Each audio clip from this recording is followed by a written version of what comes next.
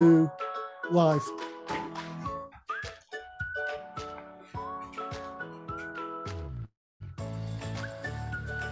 Funky music. There we go, and welcome to our first live presentation on YouTube.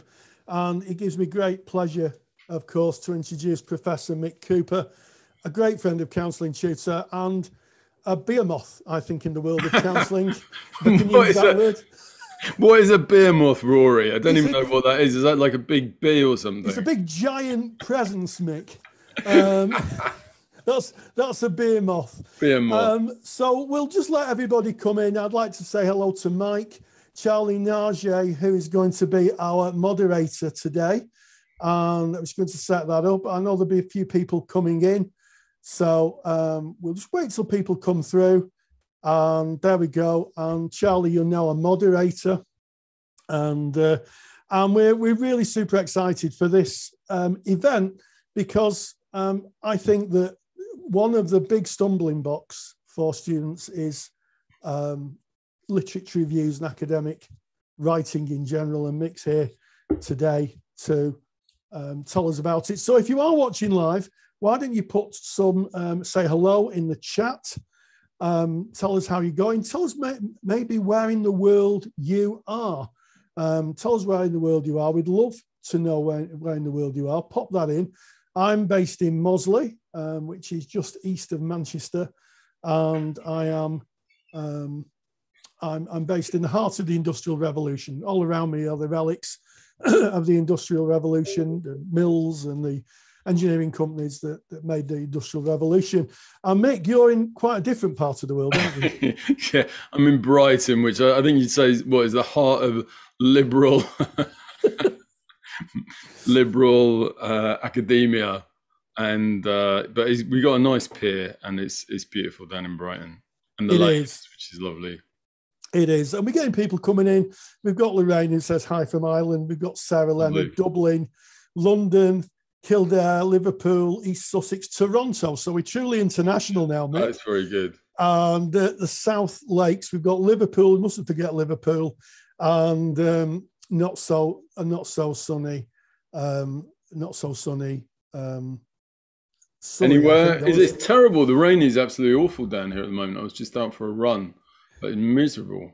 We got a storm coming in. There's a storm. Yeah.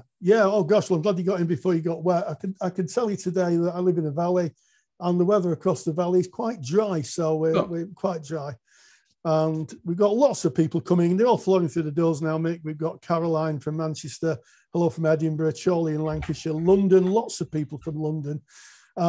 So I think as people are coming in, we'll make a start. Great. So how are we going to do it? Mick is going to present how to do a literature review, and then eventually we're going to do some questions and answers. Joe Bartholomew, I'm based in Mosley, which is just east of Manchester city centre. Hello from York, West Wales. So we've got a lot of people coming in now. Brilliant. So without further ado, Mick, let me kind of officially welcome you. Thank you so much for doing this. It's so appreciated. And without further ado, what I will do is I will kind of yield to you, if you like, and remove the pin, and you can share with us how to do a literature review. Thanks, Rory. Thanks, Rory. It's lovely to be here it's such a fantastic site, Counselling tutor, and all the work that you do. So Rory asked me to do a session on doing a literature review. And what I'm going to do is I'm going to present based on a blog post. I've got a blog, and Rory and the team are going to put the link, if you want to follow it, on the blog post on my personal blog, which has a whole load of research pointers around different areas. And one of the areas that I cover is literature reviews. And I'll show you I'll share a screen in a few places just where there's some figures or diagrams that I just want to show. The first thing I want to say about literature reviews is that, what you're doing in a research project, if you're doing a research project, and I'm particularly going to be talking to people who are doing maybe masters or doctoral projects, but also people who are working at graduate level. One of the blog posts I have is about your research aims or your research questions. And for me, the question that you're asking is the really beating heart of any research project. And wherever you're starting, wherever you're at research, thinking about what is my question, what am I asking here, is really central to whatever you're doing, and trying to be clear about that. Not the question, what am I trying to prove? And I'll come back to that, because I think making that shift from what am I trying to prove or what am I trying to argue to the question, what am I trying to find out, is just so important for that research process and for the literature review as much as anything else. So being clear about what your research questions are, what you're asking. Are you asking, for instance, how do people experience empathy in person-centered therapy? Are you asking a question like, what is the theoretical principles of dialectical behavior therapy? But having some sense of the research question that you're asking and being clear about that is the core, I think, to research. So that comes on to, I think the first point I want to make is that when you're thinking about a literature review, it's different from an essay. And a lot of students go into literature review thinking, okay, so this is kind of a bit like an essay, and what I'm going to do is I'm going to bring together different points to kind of put forward an argument or a position, for instance, that maybe something like the core conditions are necessary and sufficient. So I want to make that argument, and I'm going to draw on evidence, maybe talk about clinical evidence, talk about some of the research out there that shows that the core conditions are necessary and sufficient. But when you're doing a literature review, you're doing something different.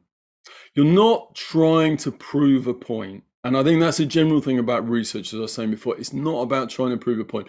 What you're doing is that you're asking a question, and then you're trying to gather together all the evidence that is relevant to that question to answer it in the best way that you can, and in a sense, in the kind of most balanced way that you can. So if you can go into it with an open mind and think, right, here's something that I don't know the answer to. And I think a great place to start when you're thinking about your research question is, what is it that I don't know the answer to, but I'd really like to find out? You know, a lot of the time people go into research thinking, what do I want to prove? But actually a much better starting point is, what is it that I genuinely don't know? And not just kind of like, what am I going to pretend I don't know? But what is it that I genuinely don't know? Like, there's so many things we don't know. A lot of my research at the moment is around preferences. And something I don't know, for instance, is what is the best way to talk to clients about preferences? I mean, I've got some ideas about that. I think maybe asking about past therapy might be useful. But I genuinely actually don't know what the best way of doing it is. So that's something I could be doing a literature review about. Or, you know, is it helpful to have goals in therapy? I mean, I've written about goals, and I've written that goals are helpful. But if I can take a step back from that, and rather than saying, right, I'm going to write an essay about how goals are helpful in therapy, to say, well, let me review the evidence that is out there, or maybe it's a theoretical question and the theory is out there, and ask a question, what you'd call equipoise. Equipoise is kind of like balance. You know, when we work with clients, a lot of our training is about getting to that point where we don't have a particular agenda. You know, if they're struggling with something, we're not thinking, well, you should do this or you should do that. We genuinely want to be there in an empathic, accepting way, whatever our orientation, to really listen to where the client's at, and to help them make their decision based on their best understanding. And research is a bit like that, you know, it's a bit like kind of, rather than having an agenda, rather than trying to show something, is about being able to be in that open, balanced, empathic space, empathic with the data, so that we can really kind of engage with what's out there, try and make sense of it, and then try and come up with the best answer. So I might review all the evidence on goals, and I might think, you know what, actually, goals aren't helpful in therapy, because there's all these studies that are showing this, and there's a few studies that showing it is helpful, but, you know, maybe they're like people like me who believe in goals. So, you know, there's biases there. So bringing that data together in a balanced, open-minded way, I think is really the heart of any kind of literature review. And getting that kind of position, that stance, is such an important first step to doing a literature review. So depending on what level you're working at, just thinking about in terms of the scope of a literature review, something that's really important, whether you're working at level 6, 7, or 8, which is degree level, master's level, or doctoral level, is that you need to demonstrate a systematic, or perhaps what we might say comprehensive, understanding of a particular field, a systematic understanding of a particular field. And when you get to master's and doctoral level, that really needs to be at the cutting edge of that field. It needs to be what the latest research is, and it needs to be comprehensive. You know, you can't have kind of big gaps in it. You might miss one or two papers. No one's going to be too upset about that probably, but you need to know everything that there is to know in relation to a particular question, everything there is to know in relation to a particular question. Now, if you're listening to that and thinking, how the hell am I supposed to know everything in relation to a particular question? That might be because the question that you're asking is just too broad. You know, if you've got a question like, I don't know, what is the effects of psychotherapy? So that's your literature review question. There's just millions, well, not millions, thousands of studies out there. Now, for you to be at the leading edge of knowledge in that field and have a kind of systematic understanding of that, it's just not going to happen. I mean, people who spend their years, decades studying that question, you know, you're not gonna, if you've got say 6 months or a year to do a literature review, there's no way that you're going to get to the kind of systematic understanding, comprehensive understanding of knowledge in that field. So really critical for literature reviews, again, even in a sense before you got going, is thinking about the scope of what you're asking and narrowing it down enough so that you can have that systematic, comprehensive understanding. I mean, even a question like what's the effectiveness of person-centered therapy? Again, you still got hundreds of studies. Robert Elliott's done a fantastic review of that. You're never going to be an expert on that in 6 months or a year. So you kind of need to think, okay, well, what could I become an expert on? Now, maybe if we were looking at something like the effectiveness of person-centered therapy with people on the autistic spectrum, then maybe if we started looking at the literature, and as I'll talk later, you know, a literature search is very much an iterative process, setting your question, looking at the data, coming back to your questions, looking at the data, finding an approximate scope. But we might look at the studies there and think, well, you know, there's 5 or 6 studies that are directly relevant, and there's maybe a few other studies that are kind of in the boundaries.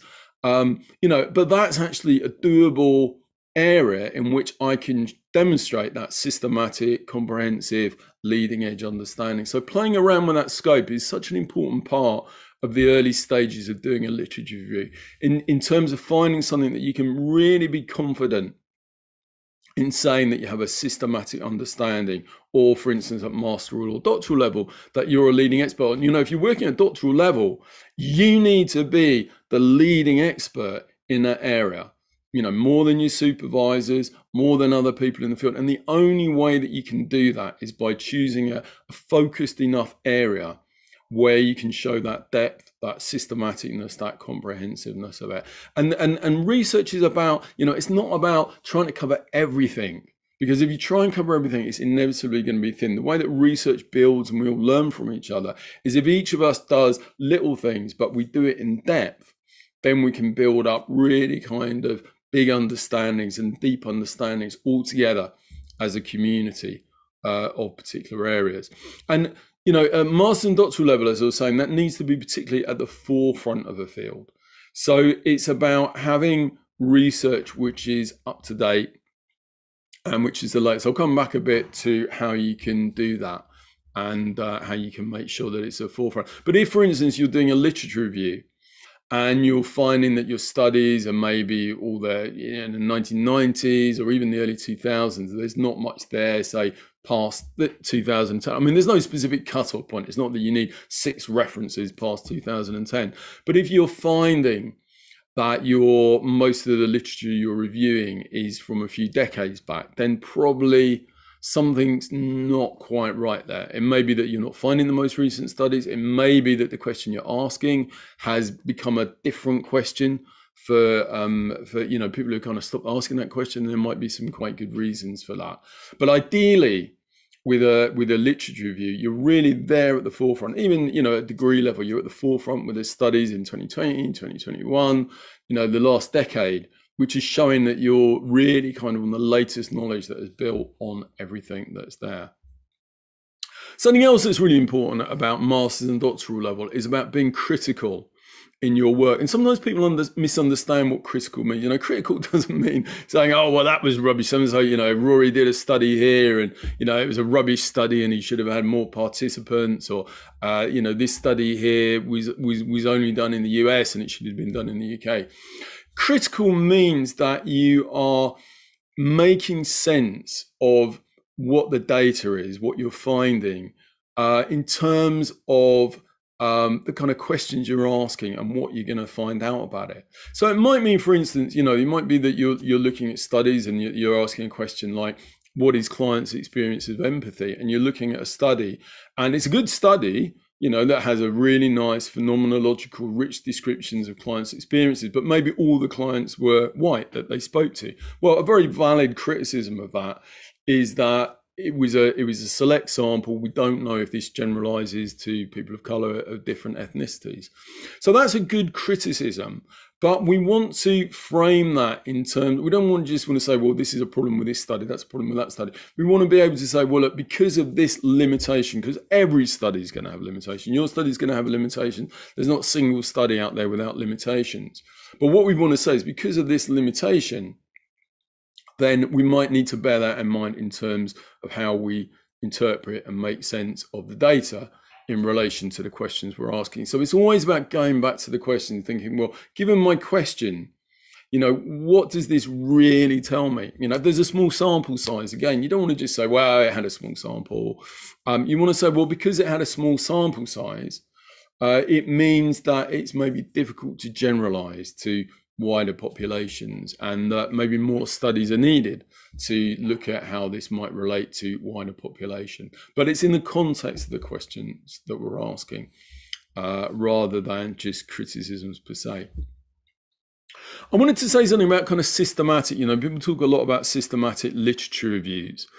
And I think there is a move these days to try and make literature reviews systematic, particularly if you're working at master's or doctoral level. And systematic, I mean, as far as I know, there isn't a specific thing called a systematic literature review. It's more a kind of scale of increasing degrees of, if you like, systematization. And systematization means that there's kind of explicit stages which are described in the process. So that might be, for instance, explicit description of your search strategy. And I'll come on to that about how you go about searching for literature. So it's not just that you're kind of having a quick look at the literature, maybe a bit on Google Scholar, in a few books, and then bringing together some references. Systematic would mean that you've kind of set out, ideally before you start doing it, although as I was saying, it's iterative, that you've set out some kind of procedures for how you're going to search for things.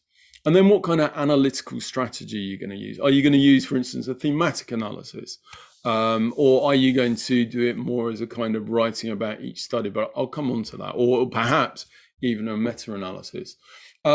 Setting out things like eligibility criteria, like what would make a study relevant to include in your literature review. For instance, you might be looking at studies that are just on young people, or you might look at studies that are just person-centered therapy. But then, do you mean person-centered and experiential therapies? Do you just mean classical client-centered therapy? So setting that out. One of the ways that you can do that is through something that's called a protocol. And if you have a look at my blog, there's some examples of a protocol, and you can use that. And that has headings like kind of aims, eligibility criteria, which is things about, for instance, how the study was published, what the study was looking at, what information sources that you're going to be looking at in terms of finding papers, articles for review, how you're going to select papers. Sorry, my cat is just trying to get in. I'm just going to let my cat in. It always does that at the most inopportune times. Yeah, so you kind of write out a protocol. And I think whatever level you're working at, having some kind of written protocol, which you might then put in an appendix for a literature review, is a really good thing to show that you've done this in a kind of systematic way. Now, there are guidelines. There's something called PRISMA guidelines, which is guidelines for doing systematic reviews. They're particularly for what's called meta-analysis. So meta-analysis are systematic reviews but are very much based around the quantitative data, and it's a kind of mathematical process for drawing together lots of quantitative data.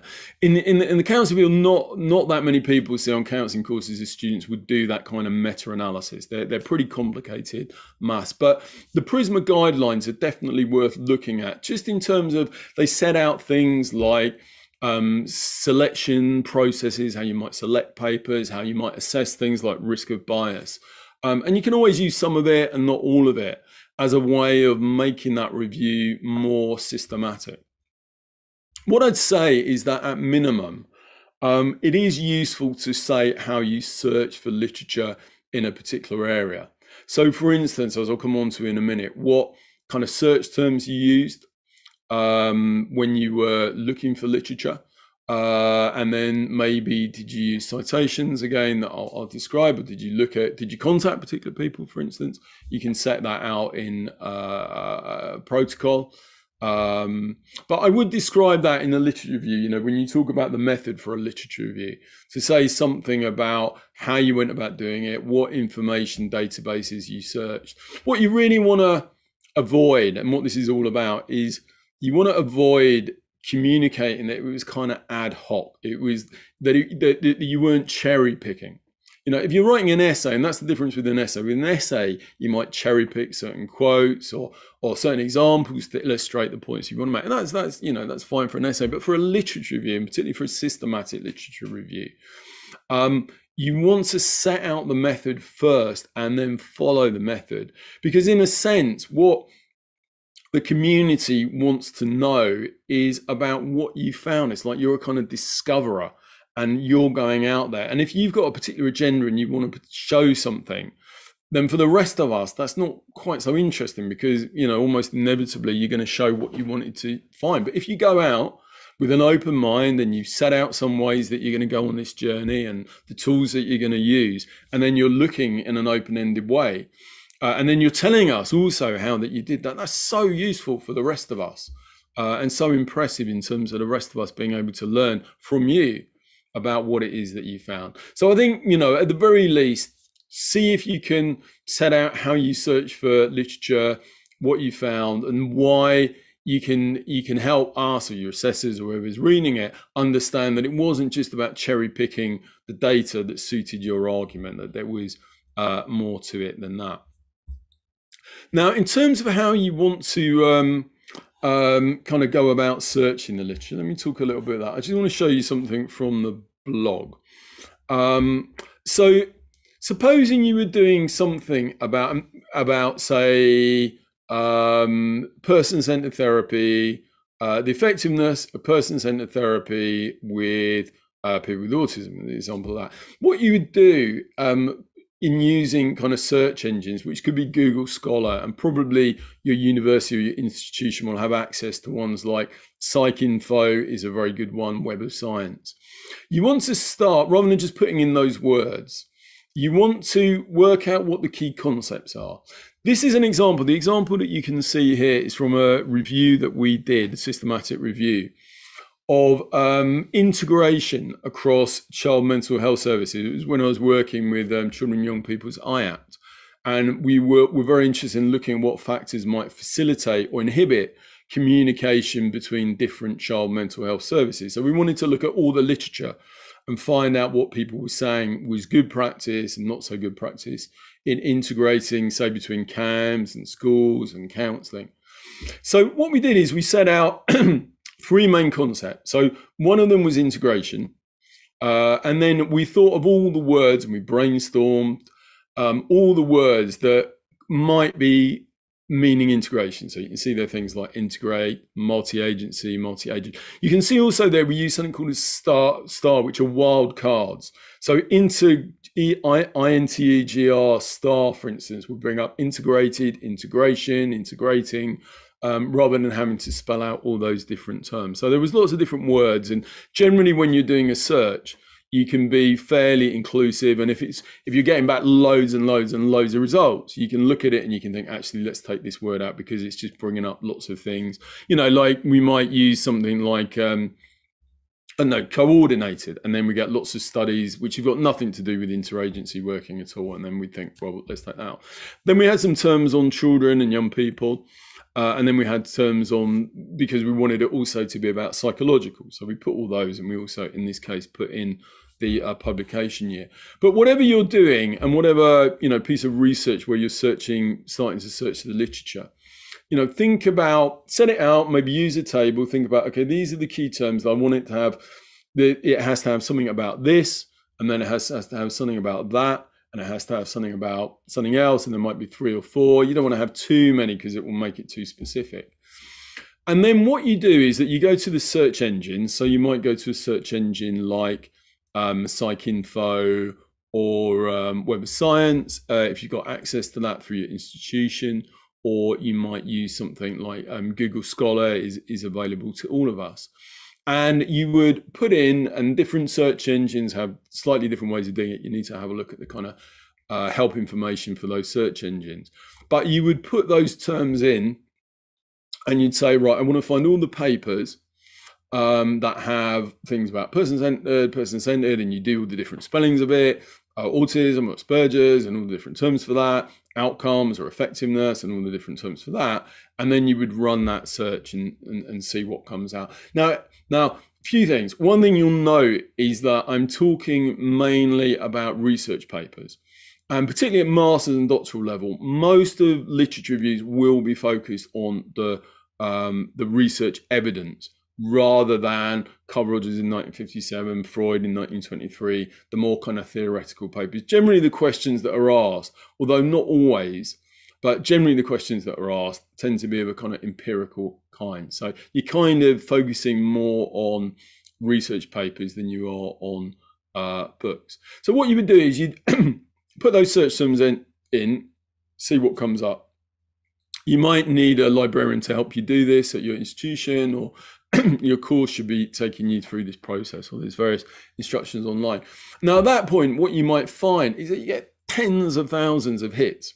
There might be loads and loads and loads and loads. So what you do is there's a kind of iterative process of moving back and forward between looking at what kind of hits you're getting, changing the terms, maybe narrowing them down, trying it again, looking at different hits until you hit a kind of sweet spot. And a sweet spot is probably between about maybe 200 and 2,000. Something like over 2,000 becomes too many just to go through generally, although, some people are okay with that. Less than 200 might be a bit restrictive.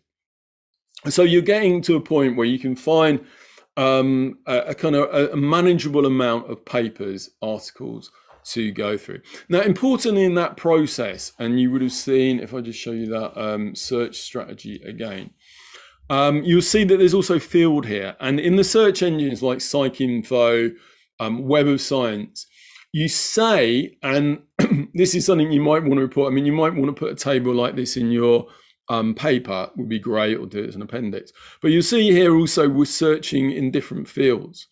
And that can be quite important. Like, so the field could be, it could be that word has to be in the title, which is very specific because you've only got like 15 words or so in the title. It might be that it's in the abstract, which is a bit more liberal. It might be in any bit of the text, which is really liberal. But we might start, for instance, with putting in child or adolescent or young person or CAMS in, for instance, any text, that will come back. And then if we find that just gives us too many results, we might narrow that down and say, well, it has to be in the title. And if then we don't get anything, we might go back and say, well, it needs to be in the abstract. And you kind of play around, and it takes some time to play around with this until you get, as I say, somewhere between about 200, a couple of thousand hits or so. And of course, most of those aren't going to be relevant. A lot of those are going to be, it might talk about person-centered, but it might be talking about, person-centered care in nursing, which actually has nothing to do with what you want to do. And typically maybe 90% of your first set of hits won't actually be relevant. So what you'll do is then using the software, and you might download it into, say, bibliographic software like EndNote, if you've got that, or different ways of doing it. You might do it on the software itself, but you would go through them, maybe just the titles, and have a look at what's relevant. And then after you've done that, that would then give you maybe a smaller number, or maybe 100 or so papers that you would say, well, those based on the title, those look relevant. And then you would do another screening process where you might read the abstract as well, or you might read the whole text. And then you would narrow it down that way until you get to, I don't know, you want to get to somewhere between probably about 25 and 6 papers, I would say, something like that. You know, that you want your review to, you know, if you've got less than, say, 6 papers, 5, 6 papers, then that you've found that are relevant to your study, you're going to kind of struggle to have a really comprehensive and a kind of rich description of what's going on in relation to your question. You know, maybe 5, 4, 5, 6. It depends how much data there is. But generally, you know, if it's a really small number, like 2 or 3, essentially your review is just going to be repeating what was in the paper. At the top end, you know, you don't want more than maybe 20, 25 papers that are really central, because again, that's going to become unmanageable. And again, there's a kind of iterative process. You know, if you find, for instance, you set out your criteria and you find that maybe you got 100 papers that are relevant, what you do is you narrow it down. Maybe you just look at young people, or you just look at children, or you just look at focusing rather than person-centered therapy. So you move kind of backwards and forwards until you've got the question that you want to be asking that has a manageable way of answering it. And then when you've got that, that's when you can then do your systematic review, and that you can, once you've completed that kind of search process, you can do and start analyzing the data. Now, there are other, as well as using those search engines, there's other things that you might want to do as a way of finding papers. One of the things that's a very powerful thing to do is what's called a citation search. And again, let me just show you that. So if you're looking for papers, for instance, on Google Scholar, what you'll see is something that says cited by, or if you're looking on PsycInfo, I think it may just say citations. Now, what citations are is where that paper has been referenced by work subsequent to it. So, you know, when you look at the reference list of an article, it will say all the papers that are referred to in that article. And that can be quite good. You know, if you've got a key article, you might want to go through the references in that article. But citation searches works the other way around. It kind of says, right, given that this paper was published, in this case, this is one, I think, 2013, what were the papers that were published after that that cited that? And if this is a key paper, that's a really helpful way of finding other relevant literature. So you can go into that kind of cited by, and then that will bring up a whole other list of papers that may be relevant. What you want to end up with is something that looks a little bit like this by the time you've ended your kind of search procedures. Now, this comes from that paper about child mental health services, and it is very detailed. You probably don't want to do something that detailed, but this is called a study flowchart. And ideally, even at graduate level, it would be really helpful, I think, to be able to record, and, you know, whether it's an appendix or in the main lit review, the process of how you selected, discarded, and ended up with your final sample. You know, with this one, you can see that we started off with over 4,000 records that we identified, and by the end, we got down to 33, which is less than 1 in 100, and that's not atypical. But you can see, and what we've detailed here is why we excluded certain papers. For instance, it wasn't related to young people, it wasn't mental health. You can also see here that there was some papers that we then looked at the references, and then we brought in other papers. And you might do other things. For instance, you might talk to experts in the field as a way of bringing in more data. So there's different things you can do. If you're working at doctoral level, or if you're trying to do something that's publishable, it's also worth thinking about whether you would bring in somebody else to do a kind of independent review. For instance, you might have your 100 or so papers that you've come down to, and then somebody else would read through them and see whether they would select the same amount, select similar ones to you would do, maybe 70 or 80% overlap, to show that your selection of papers isn't just a kind of personal idiosyncratic thing, but is actually to do with, you know, it's replicable. Somebody else would come up with something similar. Something important to say when you do this search strategy, you know, if you know that certain papers are relevant, but they're not coming up in your search strategy, then that means that something isn't quite right with your search strategy and you need to adjust it. You need to look at why it wasn't coming up. Maybe there's terms that you haven't included in your search strategy that you should be including. What you don't want to do is, a bit difficult to explain this, but what you don't want to do is say, okay, here's my search strategy. I'm just going to look at the things that come up. And if something's relevant, it might be relevant, but it didn't come up in my search strategy, so I'm not going to look at it. That doesn't make sense because you kind of need to do everything that is comprehensive and related to the questions that you are asking. And you know, if something's not coming up, then that means that something is not quite right. So in terms of writing up, you know, if we think about the write-up now and how you write up a literature review, a general point I would make is think about, you know, as you would with any article or paper, using headings, subheadings to make it clear, the different sections. That's generally good practice when you're writing. And if you look at my blog, you can see some blogs about kind of tips for writing generally. You probably want to have a short section talking about the method, how you went about doing this literally. You might have, you know, typically you might have a bit about the background, something about why the question is important. Maybe some of the general context, you know, if it was about child mental health, you might say something about the numbers of young people today and children struggling with mental health problems, you know, so therefore we need to know this, this and this. Then you might say something a bit about the method, and then you would go into the results. Now, something really important when you write up your results, and particularly as you kind of go up the levels, so to master's and doctoral level, is to try and avoid what I think it was John McLeod said, a kind of laundry list way of writing up. I mean, so often people do that, and it's not demonstrating so much those kind of master's and doctoral level skills. You know, if you found 7 or 8 papers that are relevant, you might want to start by saying, okay, you might want to give a table actually is really helpful of the different papers, and to say, well, there was this paper, that paper, that paper, that paper. That can be really good just as a kind of, it might go in the appendix. But don't make the results of your literature review simply saying, well, so-and-so found this, and then so-and-so found that, and then so-and-so found that, and then so-and-so found that, and then so-and-so found that. And then, you know, you can hear it's kind of boring. But more importantly, it's not showing that you kind of really grasp and have that capacity to synthesize the data. So just kind of laundry listing it or going through a kind of it by date and year, which often people do, is not the best way of presenting the findings. What you want to do is some kind of, you know, unless you're doing a meta-analysis, which, as I said, is quite a complex statistical procedure, probably what you want to do is some kind of thematic review, which is where, based on the data you've got and critically the questions you're asking, you know, if you've got lots of questions, then it might be that you thematically analyze it in terms of the answers per question, that you break it down into kind of different sections that are answering different questions or are based around different themes.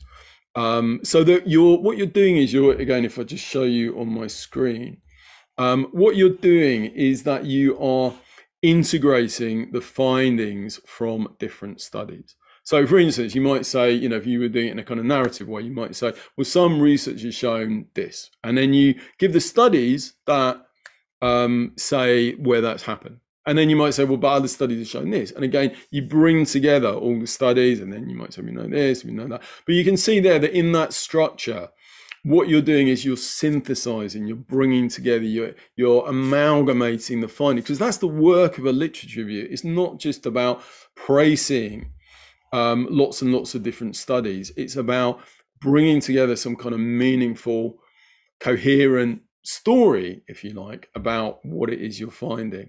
And as part of that, you know, it's really important to remember you don't have to give every study equal weight. You know, it might be that, for instance, that there's some of the studies that you find that are really give loads and loads of answers to your questions. You might find a study where the whole thing really tells you exactly about people's experiences. Maybe, you know, if you're looking at people's experiences of person-centered therapy who have Asperger's, and maybe there's a study of people with autism that is really relevant. It's not quite the same thing, but it's really relevant, and there's lots that you want to be able to say about that. But then there might be another study, I don't know, there might be a study about, for instance, you're looking at young people, there might be one with adults, which is kind of relevant. There's one or two bits that are relevant, but most of it actually isn't relevant. And absolutely, you don't want to have a results section, which is just saying, okay, well, this study found that, and that study found that, and you're giving them equal weight, because one of these studies is really central to what you did. The other study is actually pretty peripheral. So, take what is relevant. You need to drive, if I can put it like that, you need to drive your write-up. You're not, when we think about, and this is maybe where it's a bit different from therapy, and I think sometimes person-centered therapists can struggle with this because, with the emphasis on being reflective and non-directive, which is totally appropriate in a lot of therapeutic work, but often it's quite kind of wanting just to present what is out there in its natural form and to repeat perhaps or to reflect back what the different researchers have found. But particularly when you talk about master's level, it's about you having mastery of this data. Doctoral level is then a step up. So you need to work the data, you need to drive it, you need to use the data to answer your questions, not just reflect the data as it is. And that's not about, going back to that point about equipoise earlier, that's not about having a particular agenda in terms of what you want to show. But it is about having an agenda in terms of what you are asking, being clear about the questions you're asking and using the data that is then out there in a balanced, fair, open, critical way to answer those questions. Now, something else I wanted to talk about is just about, sometimes a review might be more about the evidence. It might be something like, how do, like that question about how do people with autism experience person-centered therapy is an empirical question. Or you might be doing a more theoretical literature review. It might be, for instance, what is the person-centered theory of development? Now, both of those are fine as a literature review. In both cases, I suggest using some kind of systematic search strategy. I think what is really important, and again, perhaps is quite a common pitfall, is where people confuse or kind of mix up what is evidence and what is theory or hypothesis. It might be Carl Rogers says that certain conditions are necessary and sufficient, but that's Carl Rogers, brilliant man, but that's his viewpoint. A study which shows, for instance, that only clients who experienced empathy improved and those who didn't actually didn't improve is of a very different order of things from what Carl Rogers says. So it might be, some studies would be looking at, some reviews might be looking at theory and research. And, again, it's fine to do that. But if you do, just be really clear, what is it when you're reporting evidence and what you're saying about what we know from the empirical, systematic, rigorous studies about the data, and what is hypothesis, view. And again, clinical evidence, for instance, you might have a study where you're drawing clinical evidence, maybe case studies, maybe it's not systematic case studies where somebody's writing about working with a client. Again, that's fine if that's the level of evidence that you have and that's what's available, but just be clear.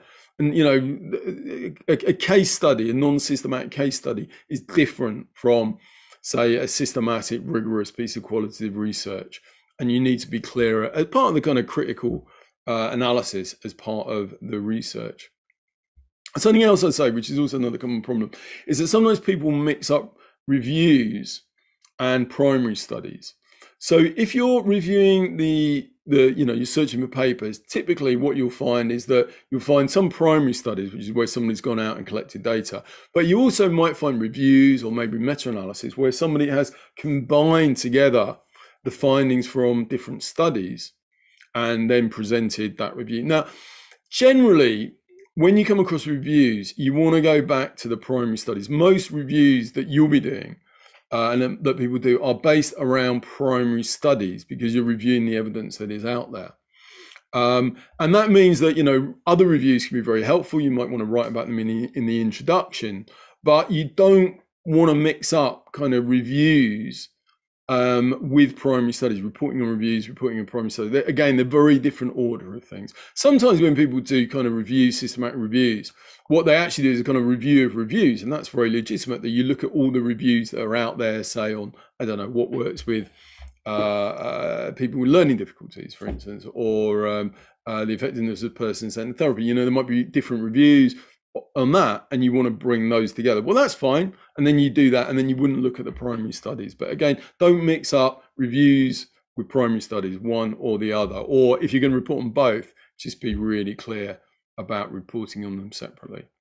So we're just coming to the end. I just wanted to say a couple of final things about how you can structure the lit review. And there's one which I'm going to call the target approach to thinking about a literature review, which is, I've tried to kind of do a diagram of it here. And the target approach is kind of, you know, if you think about one of those, what is it, kind of arrow, what are they called, arrow targets, where you kind of have the bullseye and then you have something around it and then something around it. So one way of doing it and writing up as part of this kind of thematic analysis or a version of it would be to say, right, you know, my question was about how do people with autism experience person-centered therapy? And there's maybe one or two studies that where people have specifically asked people with autism about their experience of person-centered therapy. And that's kind of bullseye. That's right on the mark of what we want to know about. And that's great. And we might write about those in depth.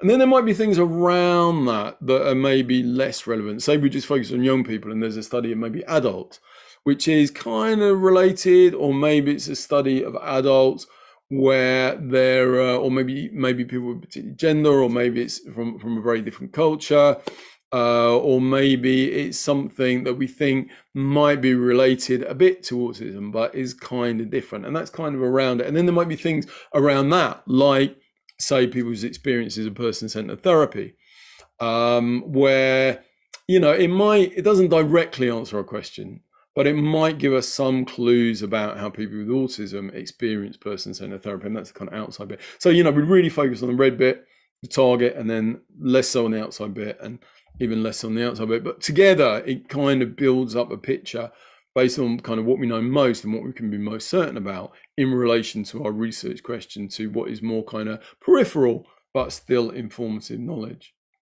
And then the other way is more of a kind of pyramid approach, where what you would do is you start with kind of a very broad level of this is what we know about the field, and maybe this is what we know about helpfulness, or this is what we mean by experience. And then you kind of narrow it down to talk maybe about young people.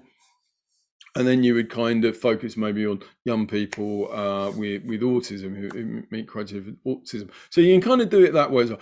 I think personally, if I'm honest, I kind of prefer this target approach just because it's more direct. You know, going back to this thing, and maybe I'm a little bit pedantic here, but I just think, you know, literature research is about putting out a question and answering it. And I think to set a question and say, right, this is what we know most certainly in relation to this question based on some really direct knowledge, and just going, you know, kind of diving straight into it, is I think the most kind of informative approach. And then you can say after that stuff that is more peripheral. So I hope that's helpful. There's some suggestions for further reading on the blog post. But I think just to say, you know, ultimately, a literature review is about gathering together the data in relation to a question you're asking. And if you can be open-minded, and if you can go into it really with an open mind and think, I don't know what the answer to this question is, but I'd really like to find out, that's by far and away the best starting point. And then following some kind of systematic method that allows you to answer that question in a way that is transparent, that's fair, that's balanced, that allows you to be critical, that's not driven by your own particular agenda for an answer, but is driven by an agenda to answer a specific question. So, Rory, I'm going to stop there. A little bit over, sorry about that. No problem, Mick. Well, thank you so much for that riveting lecture. I'm sure that people are going to get absolutely huge amounts out of it. Why don't you take a well-earned drink, or just take a little bit of a break there? What are you saying about me, Rory? I need a drink. Well, there you have it. You need a drink, Mick. I need a drink. You need a drink, and what we're going to do now is take some questions. So Great. If you've got any questions, pop them in the chat stream, and we will try to answer them. We've got two already. So without further ado, if you're ready, Mick, I'll ask them. The first question is using. Let me bring my board up so I make sure I get these questions correct. The first question is from Joe Bartholomew, who says, how can I get involved in research studies as a qualified therapist to develop my own practice and eventually teach to improve counselling training and counselling services? It's a really tricky one. I mean, this is a more general question, and it's a really tricky one if you're not in the academic system getting involved in research. If you're doing the problem is that academics like myself are really, are focused on kind of teaching and working with the students, master students, doctoral students. If you're outside of that system, it's difficult to do research because, you don't have an ethics committee. One of the things like BACP, for instance, are trying to do practice research networks, which bring together people perhaps on particular orientations to do research around particular questions and collect data. So I think that is one option. Another option realistically is to do a course where you're kind of within the system, because just things like getting access to libraries, if you're not part of an institution, unfortunately, is really tough. And, things like ResearchGate try and make papers more accessible, but it is very difficult to do research outside of an institution. You can also get in touch with researchers at institutions and see if you can work with them. But, often unless there's funding, it's difficult for people to kind of spread out and disseminate into new research areas. So it's an unfortunate, part of our kind of neoliberal world that everything is driven by finances, and it is difficult to do it. But the BACP, I think, and UKCP, I think, are also trying to take stuff forward. Okay, well, I think that's a very comprehensive answer. The next question is from Rena Khan. Kun. I'm sorry, I apologise, Rena Kun. I think that's the way your name's pronounced. And she asks about using grey literature. How much grey literature is acceptable? And could you just outline what grey literature is, Mick? Yeah, no, that's a great question. And grey literature is things like theses, maybe unpublished papers and manuscripts people have put up there. It might be blogs, it might be articles, might be newspaper articles. Well, I think, and it's a great question. And I think with grey literature, it's a question of when you set out your protocol and eligibility criteria, whether you say that you're going to include grey literature and what grey literature you might include. I mean, my view on it would be that, the more grey literature you want to find, the harder it becomes to search for it. So the kind of standard search engines like PsycInfo they might have a little bit of the grey literature, but essentially it's going to be mainly research papers. So you're kind of a little bit of a hostage to fortune, I think that's the right saying, if you try and find every single bit of grey literature on something. And you always want to do things systematically and comprehensively. So it's better to say, I'm going to exclude the grey literature than do it kind of a bit piecemeal. But, having said that, there's a lot of theses out there, for instance, which are now accessible and you can download, which may be really relevant to the questions you're asking. So I would be reluctant, certainly if I was doing a search on anything, I would never exclude the theses, because the doctoral level theses, master's theses, are often done in a very rigorous way. I guess if you're doing something that's empirical, then probably you don't need to look so much at kind of newspaper and kind of maybe journal kind of magazine articles, because they're less likely to be empirical and they are hard to find. But I think typically people would search for theses. There's no right or wrong answer, but it's about being explicit. But I think you would be hard pushed to exclude theses. Yes, I think again that's a really comprehensive answer. Another question from Fleur Vickery. What are your thoughts on using thematic or narrative analysis? Thematic on or thematic or? Thematic or narrative analysis. Yeah, I mean, the terms are used in slightly different ways. I don't think there's any kind of hard and fast definitions, and I think that kind of it's a bit of an emerging field. So thematic analysis is there's different meanings of it. So thematic analysis generally can mean just looking for themes, as I was discussing, that within a literature review you would look at themes.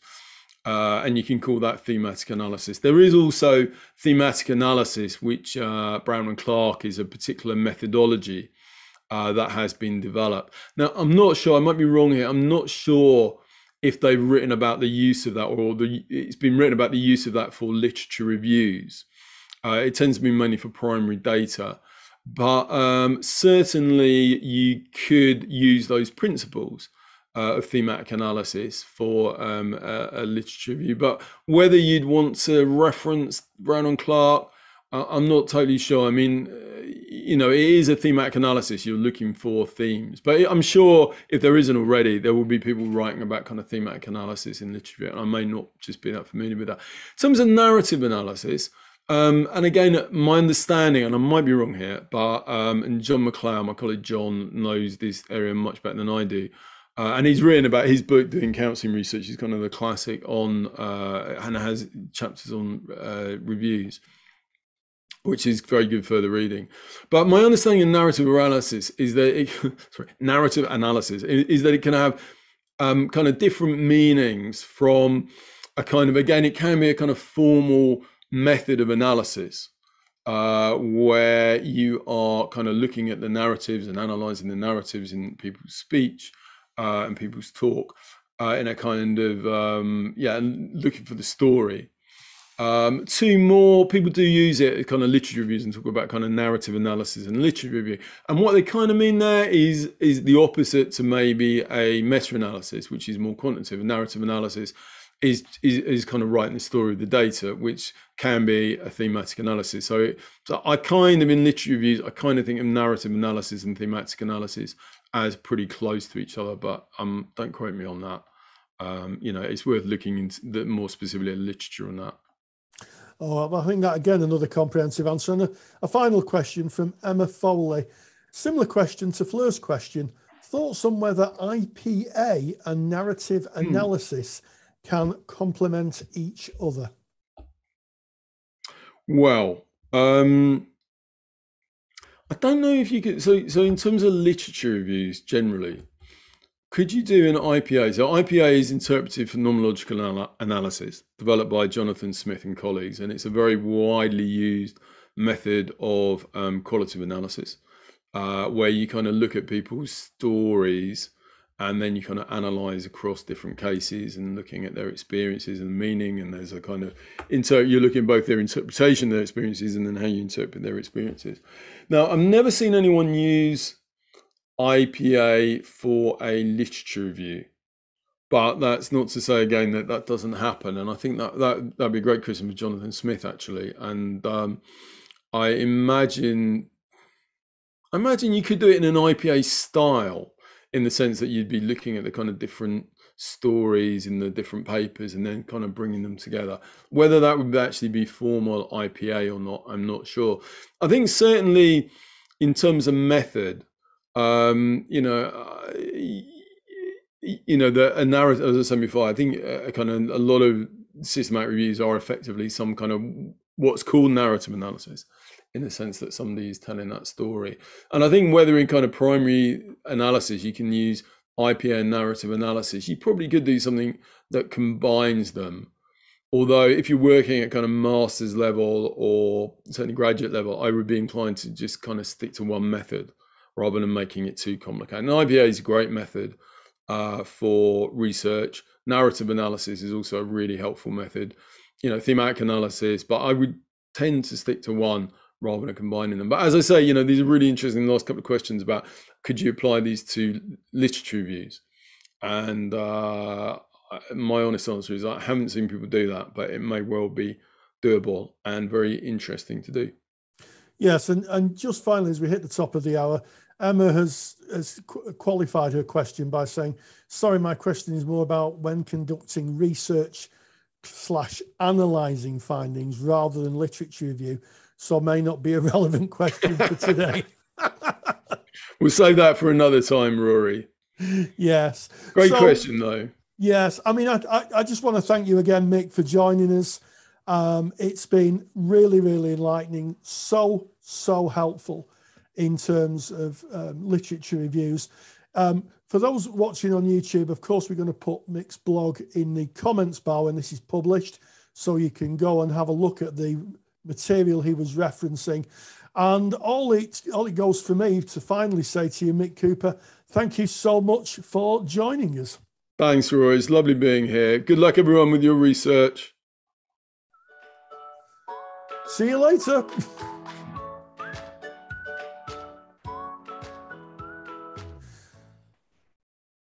Right, I think we're out, Mick.